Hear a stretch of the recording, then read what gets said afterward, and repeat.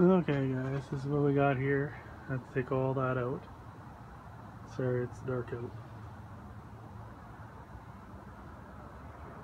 Now, doing the frame out here now.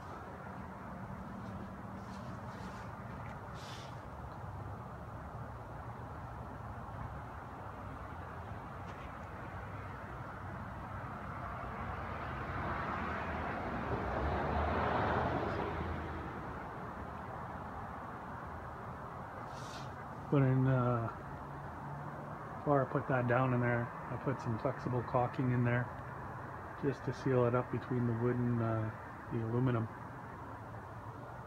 Then I sistered in those, and also I moved the wall back just 1/4 of an inch so I can hammer down that aluminum a little more past where they cut too far for bending. So that should eliminate all the leaks. Still got a frame in this part, and this here is kind of like will be modified again too once the skin's on. Because we are putting different windows in, we're not putting those windows back in. We got some newer ones to go in there to make it a 4-season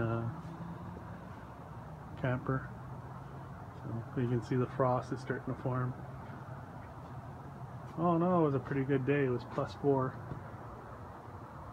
Celsius. I don't know what that is in Fahrenheit. I know your fridge is at +3. So, but yeah, we're getting there. Yeah, once again, sorry that it's kind of dark. It's finishing up here, so.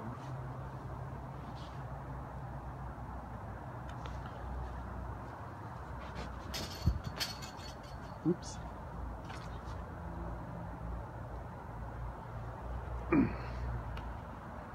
Got some mud on the 2x4s, but it'll come off. Trying to pull out that temporary one. Alright, thanks for watching.